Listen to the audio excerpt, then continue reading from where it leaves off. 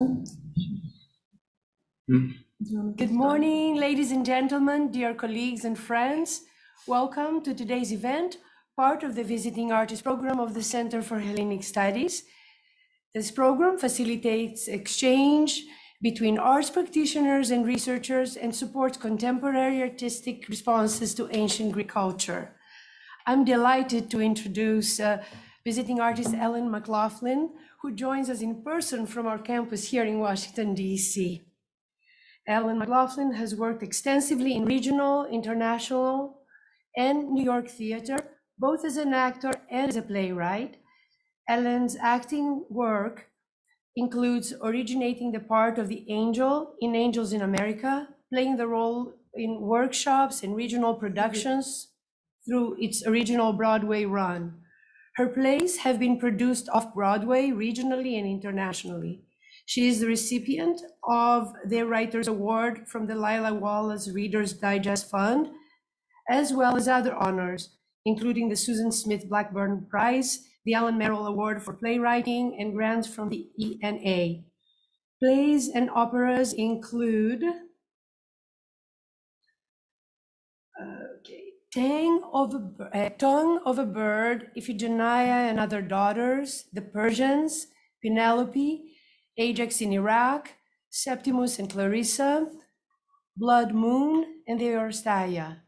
Producers include the Public Theater, National Actors Theater, Classical Stage Company, New York Theater Workshop, the Guthrie, the Intiman, the Mark Taper Forum, Oregon Shakespeare Festival, Actors Theater of Louisville, Shakespeare Theatre in DC, Prototype, and the Almeida Theater in London. She has taught in several programs, including Yale School of Drama, Princeton, and Breadloaf School of English. She has taught playwriting at Barnard College since 1995.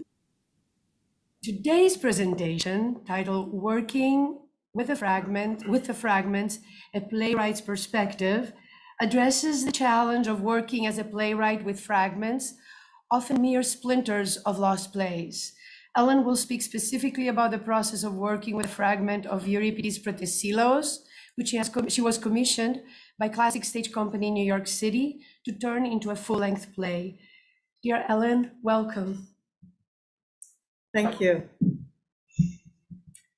I've spent the last 2 weeks at the Center for Hellenic Studies looking through fragments of lost plays.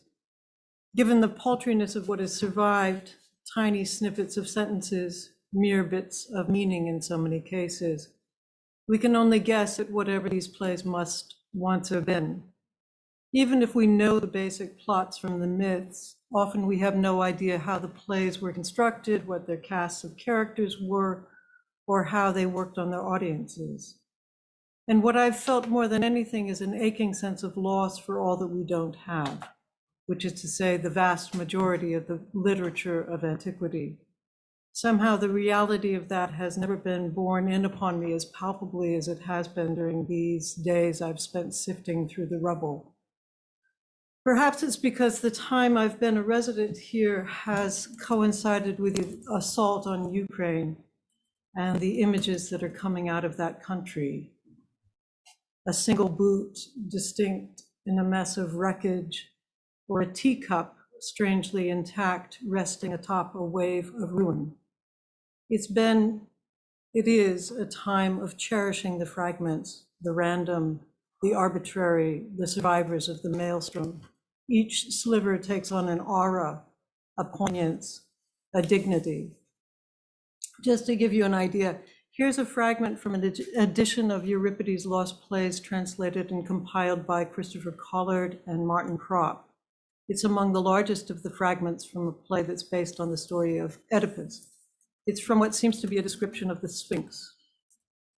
Locks of her hair, curling her tail beneath her lion's legs and feet, she sat down, ... putting away her swift flying, in time, ... she, ... of leafy foliage, ... so as to, ... as if to hold, ... her wing to the rays, If the creature held her winged back toward the sun's horses, its hue was golden, and if towards the cloud, like a rainbow, it shone back a dark blue gleam. And here's a mysterious tease of a fragment. And the reed, which is the maker of a song that the black river swells to ripeness, the intricate skill of the nightingale, her pipes sweetly blown. That's it.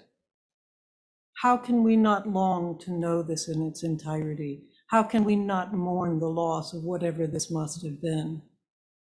Now, I know that in experiencing this sense of grief, I join the ranks of every classicist who's ever lived, since it seems to me that classicists are always dealing with shards, with nimbus, with implication, the broken, the unguessable, the unrecoverable.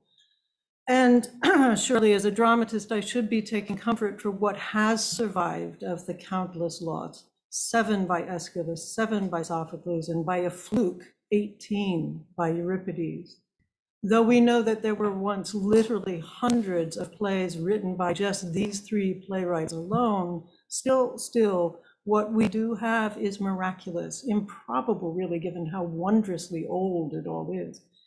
And tiny though it is in relation to what is gone, what has survived has justifiably astonished and captivated the mind and spirit of Western civilization. An intact teacup aloft on a sea of ruin, from which we interpret and intuit the world. Which is why, as a playwright, I feel that when I adapt Greek plays, I am not doing anything all that different from what the Greeks were doing. They took up the myths of their own ancients and made new narrative wholes out of the sometimes broken and contradictory stories that had come down to them, shifting and resorting the pieces to make sense of their own moment. And fragments, which are elusive and provocative, sometimes work better for such purposes than what is unassailable and already monumentally complete, because what is fragmentary demands the aid of the writer's imagination. Which is why I wanted to spend this time talking about a play I wrote based on a fragment. In the spring of 2015, I was asked by Brian Kulick, then artistic director of Classic Stage Company in New York, to participate in what he was calling the Fragments Project. He asked 3 playwrights to write full-length plays inspired by fragments of lost plays. The one he offered me was Euripides Protesilaus, of which we have very little indeed, amounting to, in all, to a mere page or so. And most of the dialogue is difficult even to attribute to any particular characters. But of course we know the myth, which involves the titular character Protesilaus, the Thessalian commander whose story appears in Book 2 of the Iliad. Robert Fagles translates the passage as, "The veteran Protesilaus had led these troops while he lived, but now for many years the arms of the black earth had held him fast, and his wife was left behind, alone in Phylaki, both cheeks torn with grief, their house half built. Just as he vaulted off his ship, a Dardan killed him, first by far of the Argives slaughtered on the beaches." The Euripides play seems to mostly concern the aftermath of Protesilaus' death and is taken up with his young wife, Laodamia, she of the cheeks torn in her mourning, who enjoyed only a day of marriage before Protesilaus was conscripted away from her and her half-built house to lead his countrymen to Troy. All versions of the story include an almost unprecedented event, the temporary return of a dead person to the upper world. In mine, it's Laodamia's grief that is so outsized and unrelenting that the gods uncharacteristically take pity on her and allow Protesilaus to return from the underworld, but only briefly before he is recalled to death forever. In most versions of the story, it's the second irrevocable loss that spurs Laodamia to commit suicide. I was intrigued, but when I heard that it was apparently this myth that inspired Thornton Wilder to write the classic American play, Our Town, I was hooked. From our earliest contemplation of that all too understandable desire to bring loved ones back from the dead, there has also been something uncanny and worrisome about the thought of any actual realization of that desire. The Greeks are always unsettled by the implications of it. One has only to think of a mute and veiled, returned, but somehow still absent at the end of her play to know that there's something fundamentally wrong about the attempt, even if it succeeds. It may be that Orpheus turns to lose Eurydice back to the myths of death because he senses this. Perhaps it's not that he doubts she is behind him, but that he has misgivings about whether she should be. There are versions of the myth in which there was a prophecy that the first to get off the boats at Troy would be the first to die in Troy. This led me to wonder about why he might have knowingly sacrificed his life and whether it could be likened to Iphigenia's decision to give up her own in Iphigenia and Other. Was his decision linked like hers to a sense of duty to the workings and needs of history? Did he sacrifice his life from a sense that we individuals, of what we individuals owe to the greater story, which by its grandeur should take precedence over our own singular story? And the poignant notion of the character who is the first to die in a war led me to want, as a dramatist, to contrast him with a character who's the last to die in a war. I call him Telephtheos, for two such soldiers are the children birthed by every war that has ever been.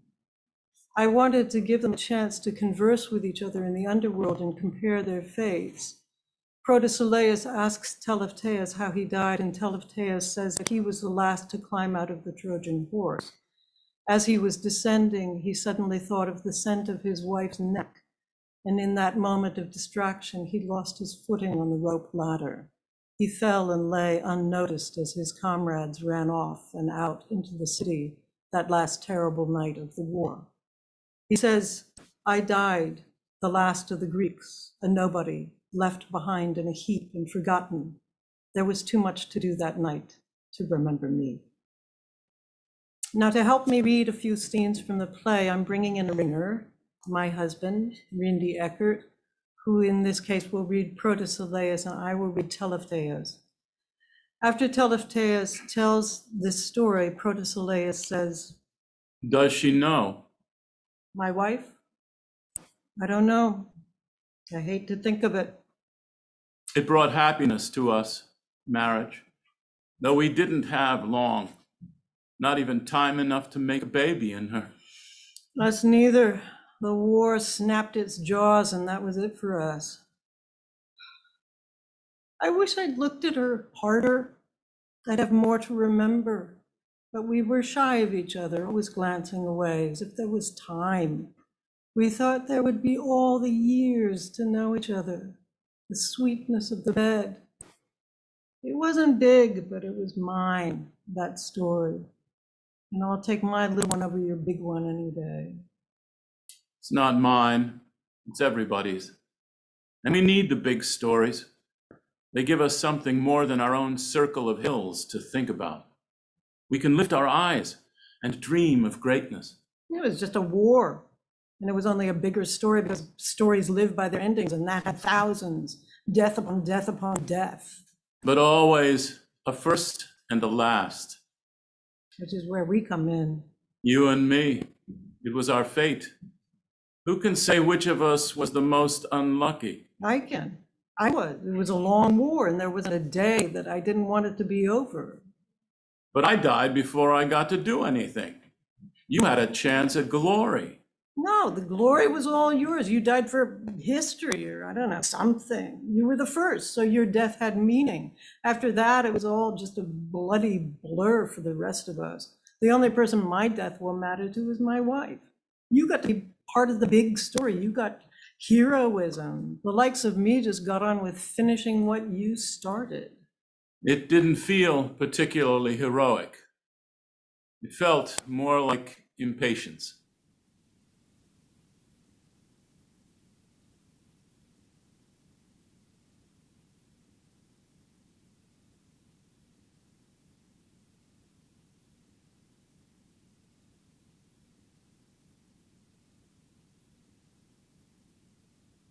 Do we need to start that again? 'Cause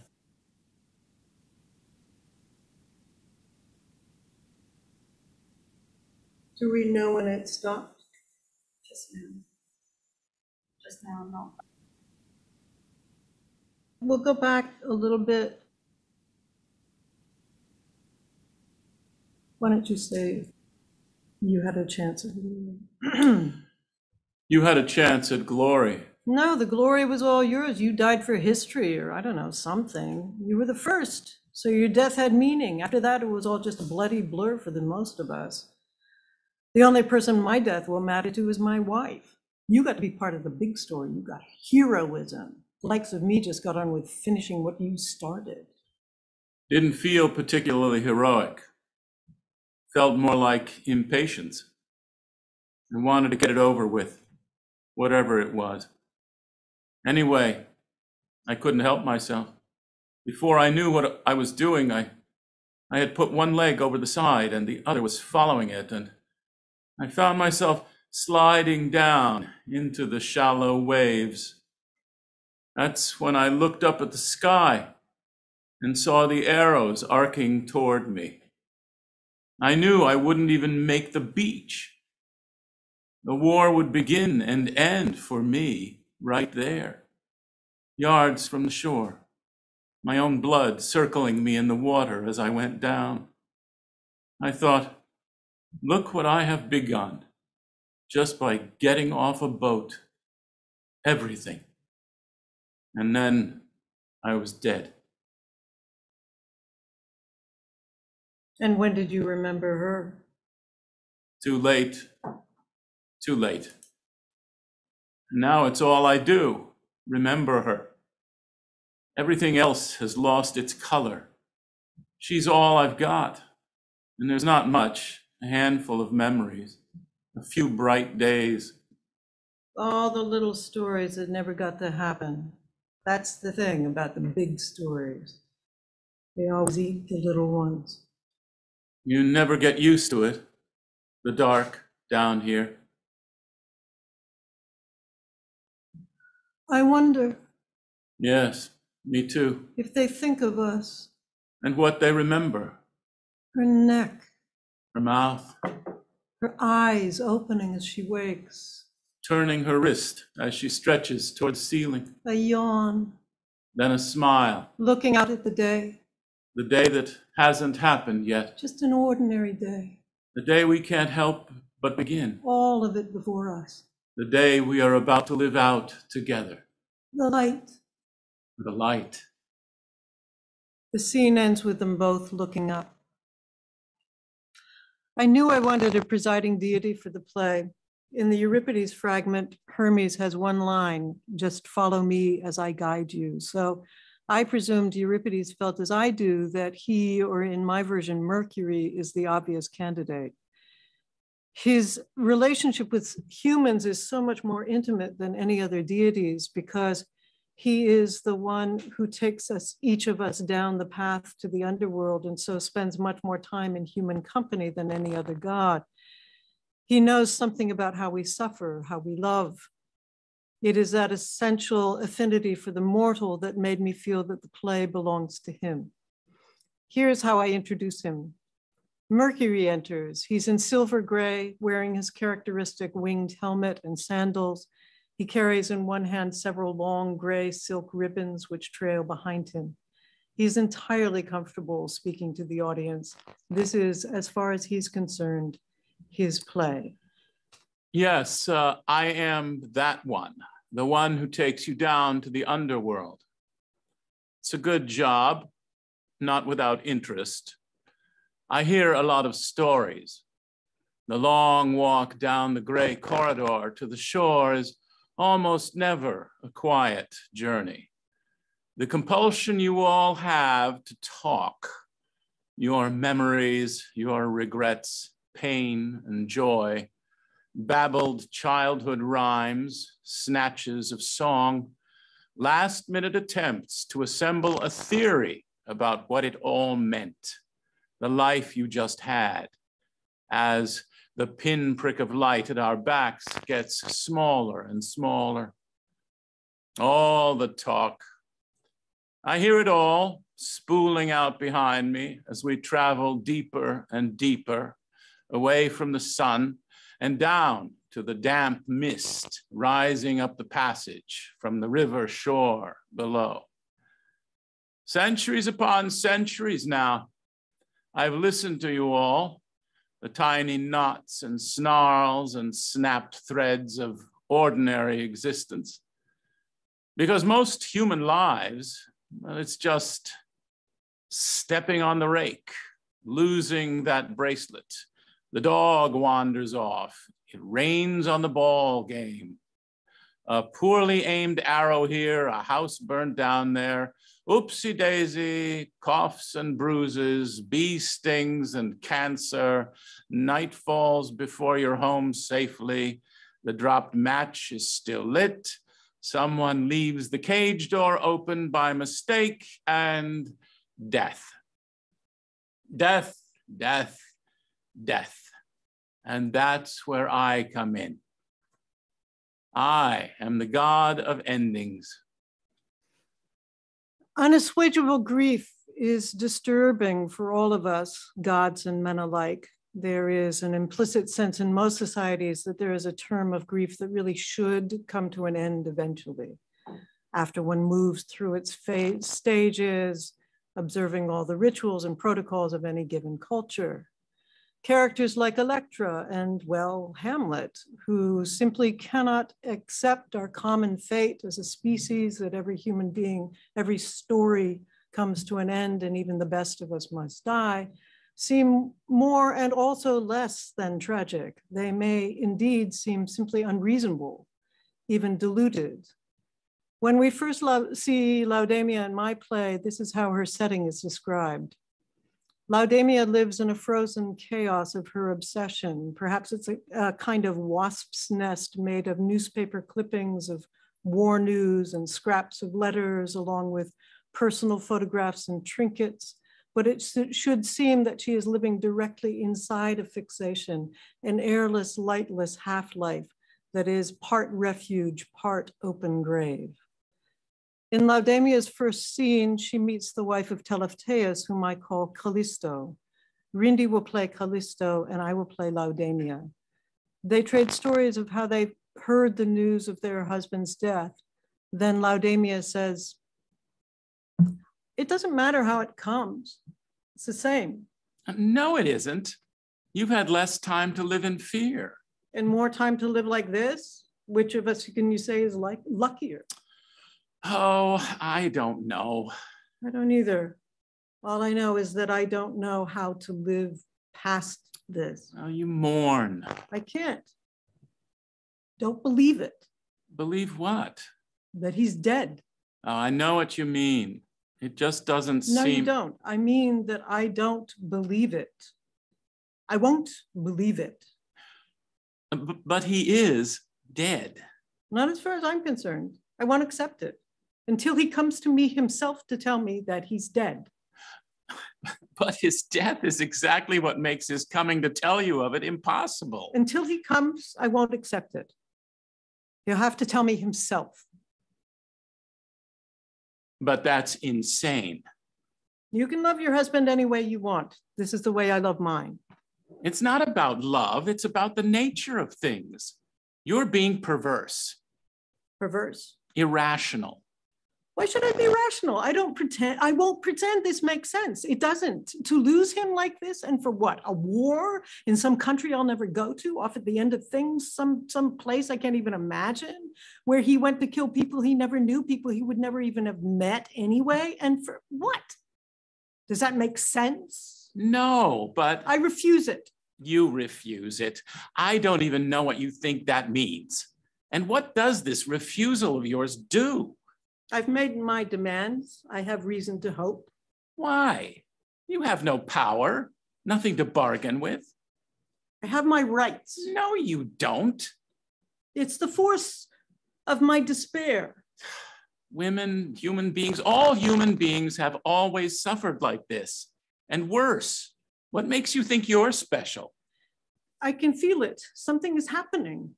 A shifting in the basement of things, little creaks and sighs. Something is giving way. Oh, honey. He will come to me. I know it. I hope you're wrong. For your sake, God, I hope you're wrong. A sound, both of them look down.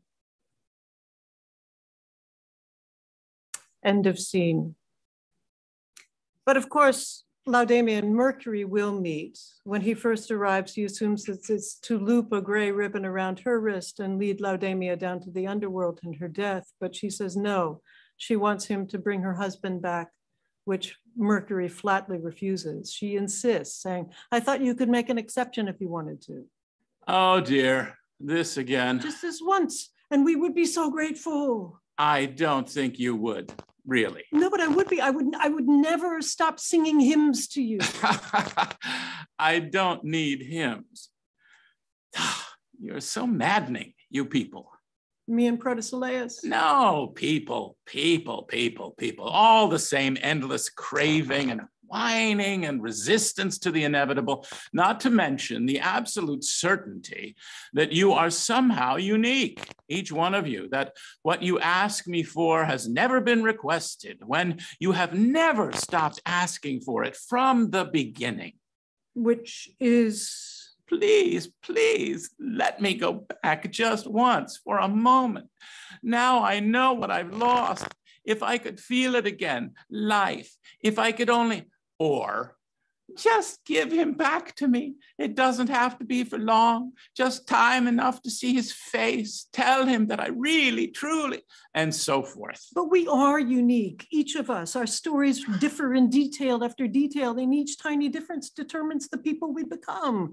A chance encounter on the street, a missed train, a dropped glove, a moth bangs against a window and makes you turn your head, and suddenly the whole course of a life shifts. And oh, if you could only understand, because each one of us looks back at this long skein of random events, but it adds up to something that seems monumental, as if it couldn't be any other way, and at the same time wonderfully fragile and yours. For instance, he and I, how we first met and the way we loved each other. Oh, please don't.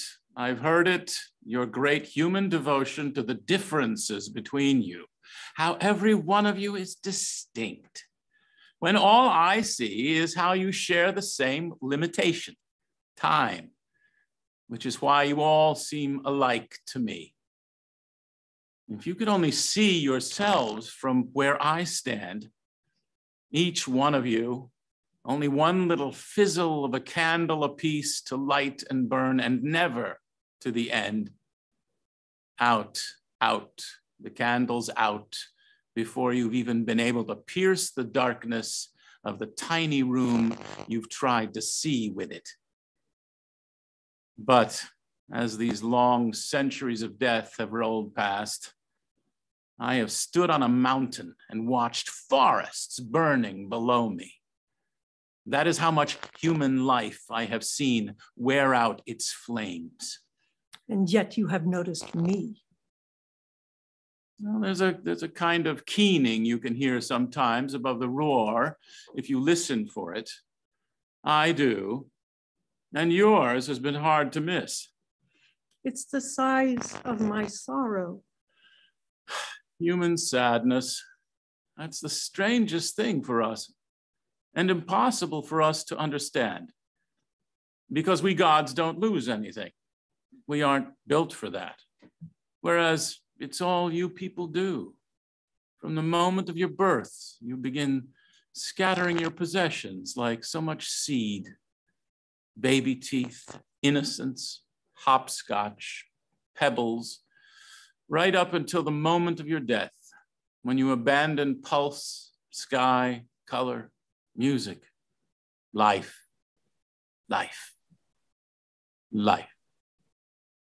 I can see it coming off you like steam as I take you down the path, so that by the time we are standing together by the river, waiting for the ferryman, there's nothing left to distinguish you at all. By then, all your little whiffs of exception and idiosyncrasy have danced up into the nothingness and left you mute at last at the water's edge. Your long work of losing is finally done. There are losses that cannot be borne. And yet they are. Or you decide that they can't be and I take you down a little sooner. That's all. I'm not ready to go down. I demand that he come up. I know. That's what's so peculiar about you. How unreasonable you have been, and for how long? So I am exceptional after all. Only in your stubbornness. Well then, perhaps that gives me something to bargain with. Believe me, you have nothing to bargain with. Then why are you still talking to me? I think you're curious. It must be monotonous for you, all that wheedling and lamentation. You must have wanted to see what would happen if you gave in just once.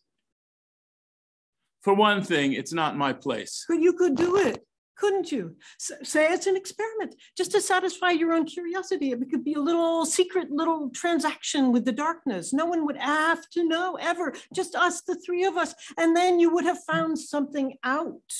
What would that be? What happens when you actually give human beings what they want? What they think they want. I know what I want, and I will never want anything more. Oh, I think you will before we are done. I can do something odd for you. I knew it. I knew you could. You will give it back. No, that's not in my power. What then? I can lend him to you. Lend him to me. For a few minutes, not more than that. That's all?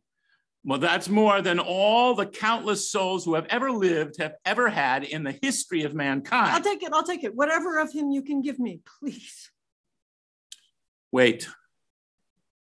He exits. She stands there in absolute stillness, waiting. Once both Laodamia above ground and Protesilaus below begin to sense that this unprecedented exception is in the works, they each have conversations with their counterparts, Laodamia with Callisto and Protesilaus with Telephtheos. Laodamia makes this gesture. Callisto asks, "What's that?" "It was our signal when we were thinking about the good times. That we remembered. We did it when we could see, but we couldn't touch each other for some reason. Like when he was on the boat leaving for the war and I was standing on the shore, we could see each other. It's the last thing I saw him do. When I do it now, I think he can feel it." Well, we should have come up with something like that. I do it all the time. Simultaneously in Hades, Protesilaus is speaking to Telephtheos. Telephtheos says, "If you see my wife, could you tell her to give my wife a message? Tell her that when her nose itches, that means I'm thinking of her." Her nose? I used to make fun of her, the way she'd always have to scratch her nose when her hands were full or wet, and she'd ask me to do it. Tell her that's when I'm thinking about her. Her nose, right. Yeah, you won't remember. After which, above ground, Callisto says, "So I've been thinking, do me a favor. If you see him, I want you to tell him to give my husband a message. Tell him that when I'm thinking about him, I always remember the night when we made love in a field and all the fireflies were out, that when he closes his eyes and sees them, that means I'm thinking of him. Got it?" "Fireflies, right." "You won't remember."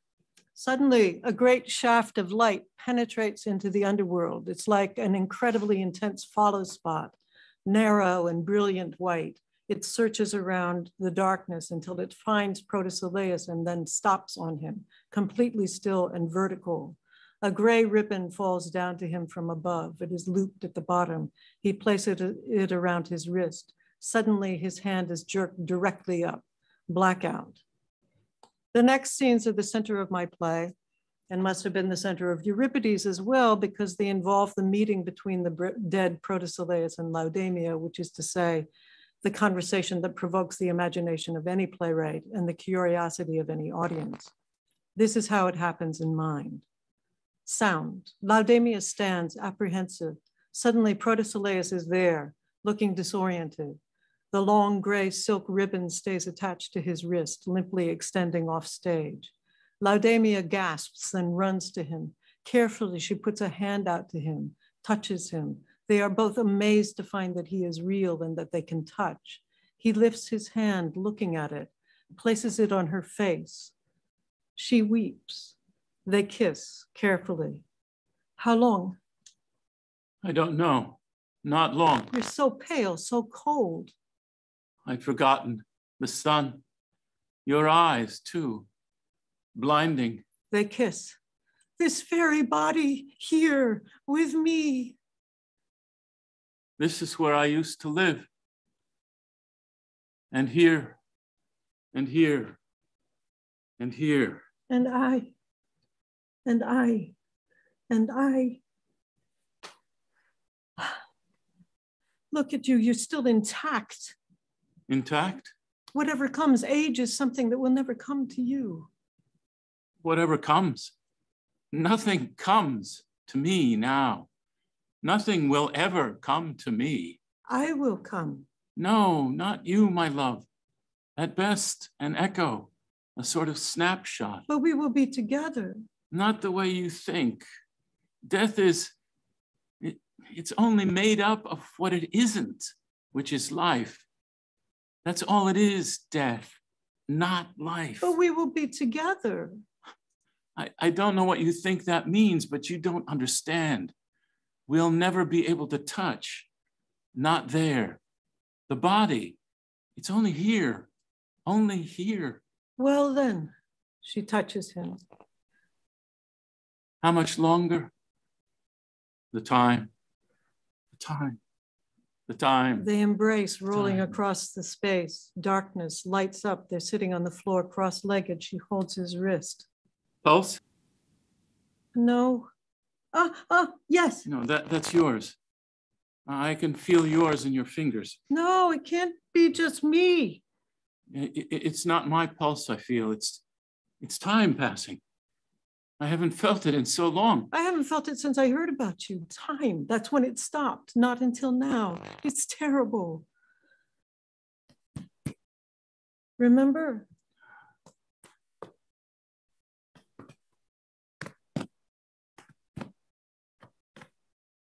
Stop. Stop. They embrace. They try not to pat each other's bodies in the same beat, but finally end up doing just that, holding on to each other and patting each other in time to a heartbeat. Darkness. Lights up. You talk as if my death was a choice between love and honor, between you and some abstract, some other, some them. But that's what it was. No, that's not what it seemed like at the time. But that's what you did. You chose. You left me for that. War? For death. You chose death. How do you explain that? I can't. No. Because you think I can't understand? Yes. Well, you can probably understand, but it would be intellectual. How could anything I understand about you be intellectual? Everything I know about you, anything I really know when it comes to you. It wasn't personal. It's personal. Everything about this is personal. It wasn't at the time. It should have been.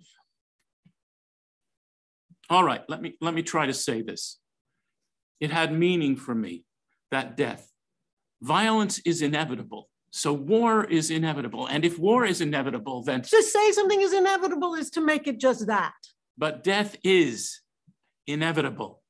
Apparently not. Yes. And this is how you want to spend this time.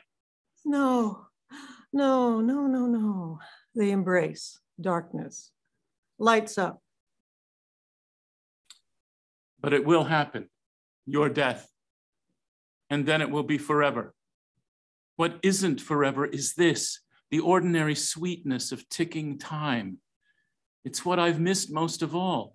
Change, variation and surprise and sunlight and shadow, the sense of the world, everything in it, all things being in progress somewhere. Yes, and for me, it's been like living on the deck of a ship, helplessly watching the life we once stood in together recede faster and faster into the distance as I pull away from that beloved shore. But you should. You can do that. Go on to become an old woman. Live out the span of what you have ahead. Years and years of your particular life. All the mornings and evenings, rainstorms and sunny days that are there, still all there, ahead, waiting for you, untouched. But you will always be this. Don't you understand that that I don't want to get old if you don't? Every step I take into time takes further from you. Do it for the stories. Death is long. It's an endless now. And you would have more stories to tell me in it. Suddenly the ribbon attached to his wrist starts to go taut. They watch. The ribbon pulls him to his feet. She hangs on to him. I'm coming with you. No, stay. Get old. He's pulled away. She lets him go. For one moment more, he stands across the stage from her, pats his chest 3 times. She does the same on hers. He's pulled off. She collapses. What follows is a scene in which Laodamia above ground and Protesilaus in the underworld are grilled by their counterparts about whether they delivered the messages to their spouses about the ways they would know if they were thinking of each other. Both say they forgot to make that communication. On being asked how the return to life went, both Laodamia and Protesilaus have difficulty saying why it was so painful and end up saying merely, now, all I can feel, all I can feel, all I can feel is regret for what I didn't see, for what I didn't feel, what I didn't do, when I had the chance. There follows a scene in which Laodamia summons Mercury to say that she wants to go to the underworld. She says, didn't work. What did you expect? What would it working have meant? It would have fixed the error. It would have made sense. I knew this. I told you. I would have been able to live with it, accept it. That's what I thought, that if I saw him just once, even for an hour, but instead it's even worse now, the crush of this sorrow, the sense of living inside a mistake. A mistake that you think your death can solve. I know it can't be solved, but this pain. The pain will just follow you down. You won't escape it, even there. You just shift it from one pocket to the other. But at least there will be no more sunlight on it. She's already taken poison. After her death, she lifts her wrists, ties a gray ribbon around it, and he leads her off. In the following scene, Callisto is in a sunlit place, kneading bread dough. Protesilaus and Telepteus are together in the underworld. Laodamia is standing in a transitional place. She says, I've seen it in my head so many times. I will hear the ferryman's muttering song down the river, the tuneless tune he sings to himself as he makes his way through the fog. And then he'll be in sight, plunging his long pole into the silt of the river bottom. When he sees me standing there, he won't question me. He will know. He's seen it before. The girls with the bruises on their necks from the ropes they trail behind them, the wet, tangled hair of the ones who drowned themselves, and then us, the wasted eyes and waxy skin of the self-poisoners, all the sad girls who've waited for him there as if waiting for their lovers to come out of the mist. He will put a hand out to me without a word, and I will step into the gently rocking boat. And as he pushes off from the one shore, I will turn my face to the fog and listen to the silence as we make our way across the dim water to the last. Laodamia walks into the underworld. Her feet are bare and wet. The looped ribbon of silk falls off her wrist as she enters. The men look up and see her. I can't. I know. She sits down near them. Pause. Protesilaus pats the top of his chest 3 times, looking at her. She pats the top of her chest 3 times in response. Then they look out. Telepteus looks up. Callisto suddenly looks up and out. She stops kneading the dough. She rubs her nose with the back of her hand. It's awkward because she has dough on her hands. Telepteus closes his eyes. Callisto laughs to herself. Telepteus smiles. Telepteus says, huh, fireflies. Protesilaus and Laodamia look out and then up. Protesilaus pats the top of his chest 3 times. Laudamia pats the top of her chest 3 times. They are all 3 looking up now. Callisto continues to knead her dough, smiling. Protesilaus pats the top of his chest 3 times. Laudamia pats the top of her chest 3 times. Lights begin to fade. Protesilaus pats the top of his chest 3 times. Laudamia pats the top of her chest 3 times. Darkness, in which we hear Protesilaus pat the top of his chest 3 times. Laudamia pats the top of her chest 3 times. End of play. Thank you.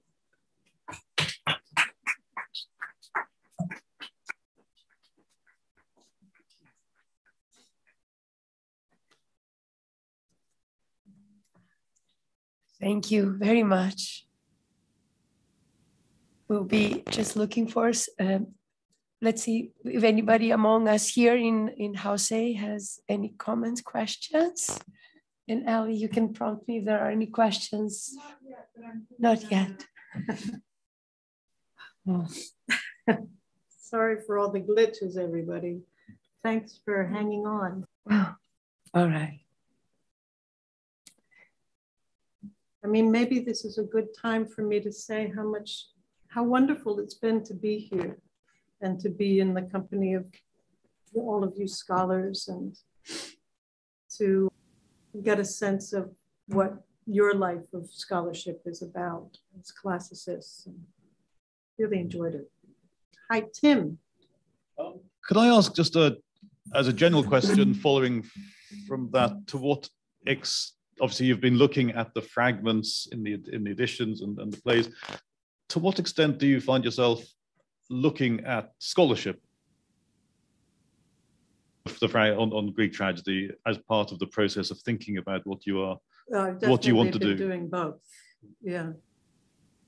That's the only way that you can make sense of them, after all, is to read them, the fragments in relationship to any scholarship that there is about them. But you know, there's some, and one of the great books that I've been able to read here involves Helena Foley's essay about heterosexual relationships with female characters in the fragments, and it's called, I think it's a book, I'm sure that others can correct me on this, but it's called Female Characters in the Fragments of Ancient Drama. It's a beautiful book that involves several essays and commentary on female characters in the fragments.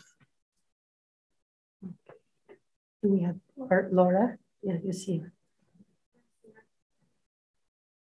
Laura? Am I audible? You are.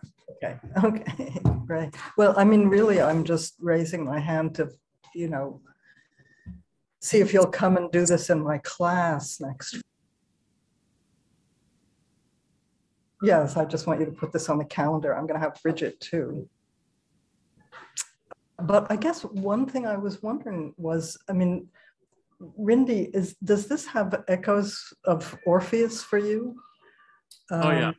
Yeah, I wondered how, you know, whether that came into your sort of collaborative thinking about. Yeah, people should know that Rindy Eckert, among many other things, is a writer and composer, wrote a version of music theater version of the Euripides story, the Orpheus story, called Orpheus X, that was performed all over the world. Yeah, this trope of the, you know, that Ellen uses here is, of course, the Orpheus Eurydice myth in kind of a different, reversed in a way. In mine, Eurydice is a beat poet who actually has more or less committed suicide and doesn't want to actually come back. So she fights to actually stay, and in fact attacks Orpheus when he tries to lead her back. She insists on being seen, which is, I thought, a really interesting way to look at it, that she wants to be seen. We just yesterday we met with our friend Sarah Rule, who wrote an extraordinary play called Euripides that was then turned into an opera that was performed at the Met in the winter. And we spent a lot of time talking about this idea of why does he turn? But I do sort of, my feeling is that there is this great uneasiness in ancient literature and of course now with the idea of a return from the dead, that even if you can pull it off, it's never really a good idea. And that's sort of, that is what the end of Thornton Wilder's Our Town involves, is the idea that a woman who dies thinks that what she wants is to return to life and experience it all again. She's unnerved by the sort of gray nothingness of her life after death. And she returns very briefly. She can go back to any moment in her life. She's warned against doing this, but she decides to go back to an ordinary day, her 16th birthday. And she returns to this little, New Hampshire town in the early part of the 20th century. And within minutes, she realizes what a terrible mistake that was, because she realizes that she is only made fully aware of how much she didn't take in, how much of life she missed. And that is irrecoverable. And she demands to be taken back to death. And I think that there's an aspect of that comes into my version as well. So we have another hand. That looks like Sheila Mernigan. Hi. Oh, thank you. That was terrific.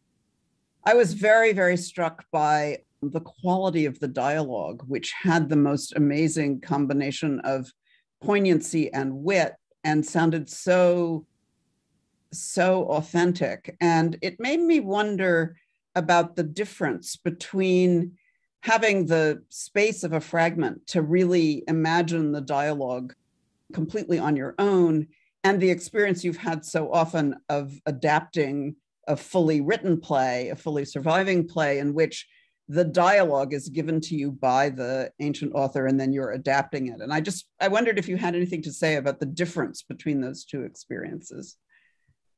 Yes, well, I mean, the fragment, because it is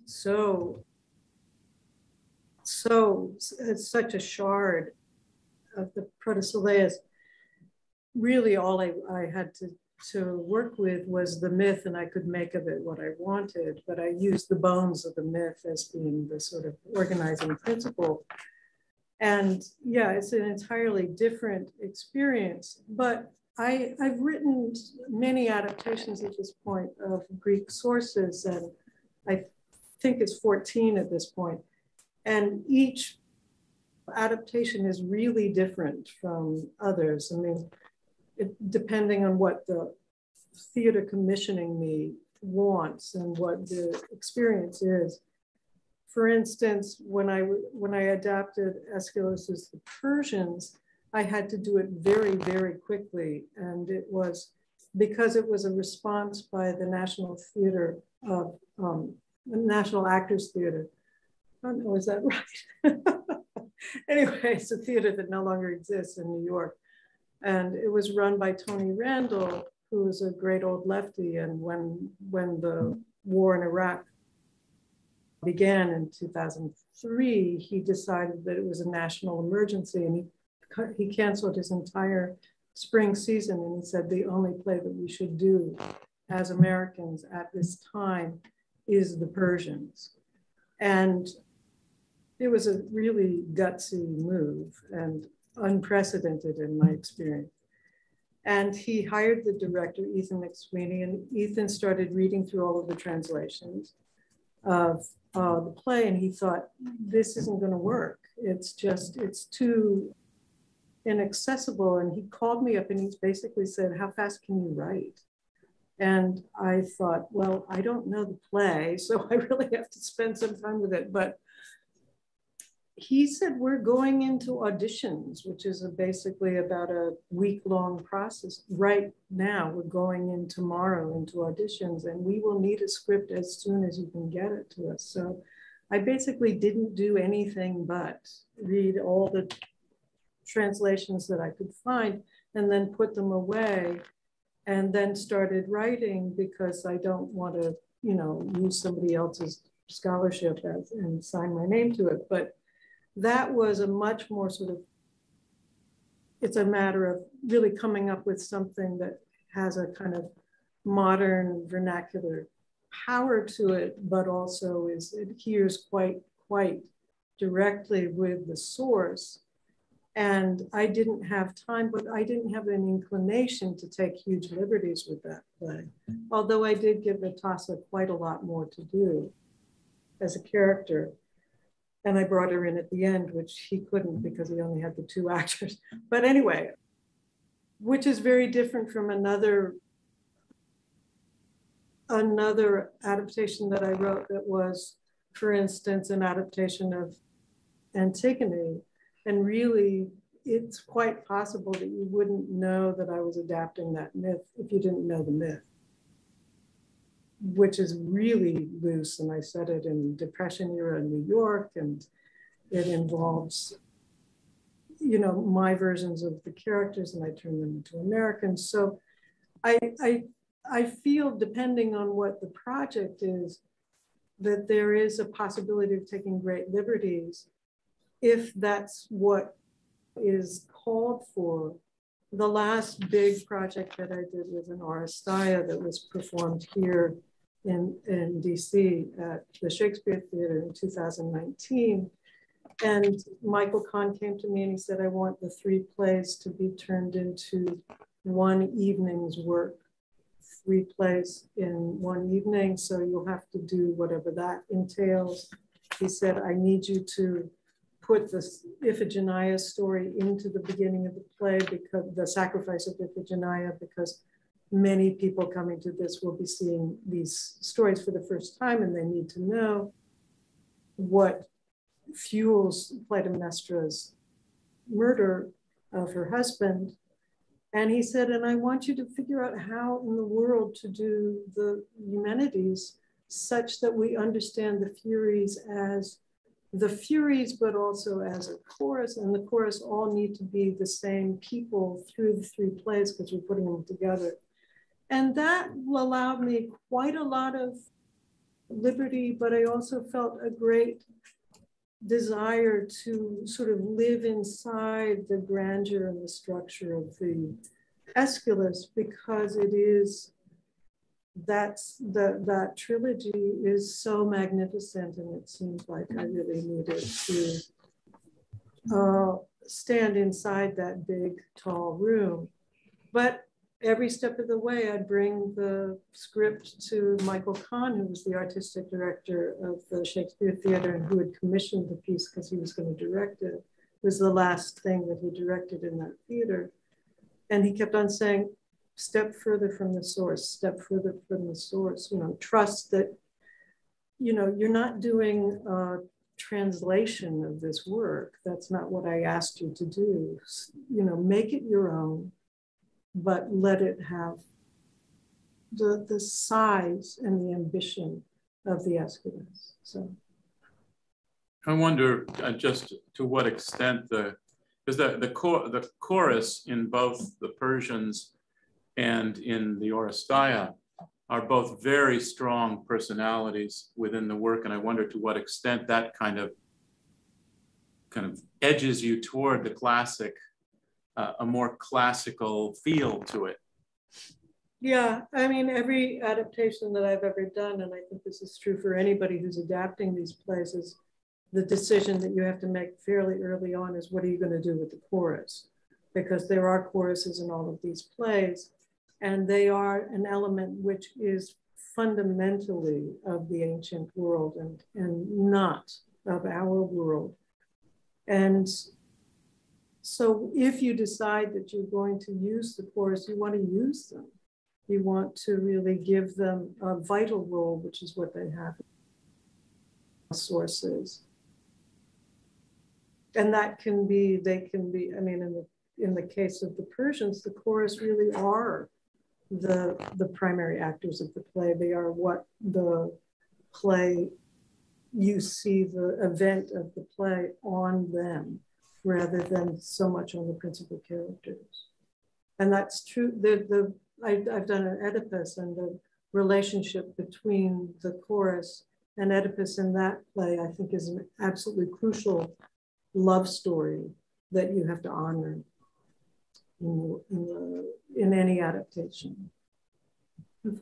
So we have a, Tim, do you have a question? Did you have a question? Yeah, if anyone else. Oh, okay, there's just one from YouTube, but I haven't. You go ahead, and then we'll. Could I, your talk of, there's this interest in Hades mythology, and if one thinks at the moment of things like Hades town, or of the use of the Orpheus Eurydice myth in something like the film, the portrait of the lady on fire, for example. Now, this is obviously a very universal theme, but do you have any thoughts of why this kind of Hades mythology has been so popular just in recent years? Is this a particular kind of moment for such stories? Yeah, I don't know. That's a good question. I would be interested to see if anybody out there or in the room has any thoughts on that. I don't know why this moment we seem to be particularly fascinated as it's in the zeitgeist. But I do think that it runs through that. I mean, it's a strain of content that has run through the whole, civilization. I mean, I think we are fascinated in that sense of what is death and what are the rules. If I might say something about that, I think there's something in the Orpheus myth in particular that has a cogency today, in that we are in a moment of critical negotiation with nature, and Orpheus is a figure that stands in a relationship to nature, and Apollo and Dionysus, and he has one foot in nature, which he has a rapprochement with. He knows nature. He can hear nature talk to him, but he's also Apollonian. He's got that higher witness too, and he spans the two. And it seems to me that moment of trying to recover Eurydice is a violation of his contract with nature. And to my mind, that's when the Maenads turn against him, is because he's now violated the contract with that part of his nature. And I feel like at the moment we're trying to figure that out. We have violated our contract with nature, and we need to repair that. And so I think the Orpheus myth in particular is I think maybe there's some mythic resonance that's at work there. Okay, so the question from our digital audience is from Josh Streeter. He says, thank you for this reading. Here's a question I have, which is the focus of my PhD dissertation. What similarities and what differences do you see about creating a tragedy and comedy from fragments? Well, yeah, I've done one comedy only, which was the Lysistrata. And again, I wrote that very quickly because it was in response to a political moment. It was the ramp up to the Gulf War in 2003. There was this extraordinary thing called the Lysistrata Project, which was started by two out-of-work actors in New York who decided that they were going to do readings of Lysistrata on different parts. different parts of the country in March 3rd, 2003. And they put up a website and it got hit after hit after hit. And then thousands became millions of people deciding to do readings of Lysistrata on March 3rd. And there were readings in New York. And they asked me to write an adaptation of Lysistrata so that it's something funny, quick, and politically charged. And so I wrote that again very, very quickly. And yeah, I mean, I like to think that there are a couple of yucks in this one. And I try to put some comedy into, at least some leavening of the tragedy into anything that I do. But I think that the challenge of writing comedy, turning particularly the Aristophanes comedies, which are the only ones I know particularly well, it's a challenge because I think comedy ages much more quickly and becomes cryptic for us in a way that the tragic plays do not. We can relate, we can understand the size and the moves of tragic playwrights in a way that comedy is of the moment. Comedy it's tied to political moments, it's tied to political figures. You know, you make fun of specific people generally in comedy, and it has a vernacular quality that the tragedies there's a heightened quality to the language that transcends. So I find, as they always say, comedy's hard, and I think it can be harder than the tragic. It's harder to get it right, to hit that tone, and it's harder to get it right in such a way that it resonates in all languages. Because I'm reading these things in English translation, for instance. But the Lysistrata project was interesting because it was done on every continent in the world. There were hundreds upon thousands of readings of Lysistrata on that day. The day began in Australia and moved through the world. And there's a wonderful documentary in which there are little snippets of productions of Lysistrata from all over the world that one. So it was an extraordinary event and absolutely unprecedented. Nothing like it had ever happened before, as like a political protest that included the entirety of the world. So it's pretty great. I'm just reminded of some observation of a friend, I can't remember who, a long time ago, who was trying to talk to me about two different kinds of comedy. And he was comparing Marcel Marceau, the classic kind of mime, with Charlie Chaplin. And he was saying, well, Marceau takes the abstract and makes it trivial. And he said, and Chaplin takes the trivial and makes it grand. So it's, you know, you can take the grand and make it into an object and trivializes it, whereas he can take a couple of buns and make it timeless. And yeah. So I think that's two different kinds of comedy, and hopefully I do, you know, hopefully we're more in Charlie Chaplin's world where. Yes, wonderful. We have one more question from the room, Sophia Budzaki. Just actually a quick question. You have been asking earlier, you know, when you write the text, how do you relate it to scholarship or something? My question is, when you write, to what extent do you already visualize how it will be on stage? You already do, you know, you say they look up or something else. So my first question is, how do you visualize? And then very specifically, how do you visualize Hades, the unthinkable? And how do you visualize the boundary, which is not a permeable boundary? So do you already imagine this? And does that then color the way you write? I think that that's this murky area of the creative process where I've spent sometimes weeks, sometimes months inside that moment of transition before I feel like I've found an image that works for me. And I try a few things out and they just don't quite work. But by the time I realized that Hades for me would be a matter of people walk on with bare feet and their feet are wet.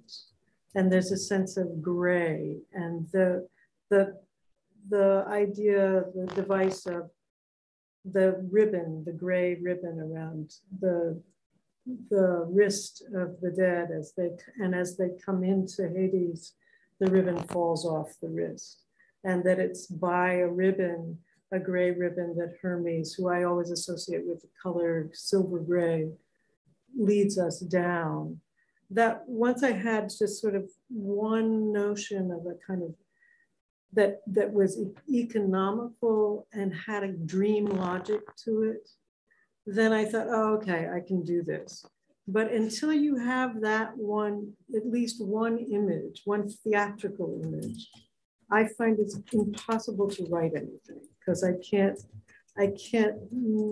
enter into my own world. And for instance, with the Antigone adaptation, I spent a year just not being able to come up with something that I thought was an image that was mine, that was idiosyncratic, that had a dream logic, a theatrical logic to it, something that could be accomplished and visualized, that didn't need a whole lot of, it didn't need movie magic. It needs to be. In the theater, we only deal in metaphor because anything that you put on a stage has been chosen. You make a decision to put that thing on the stage, and everything we only deal in what's implicit.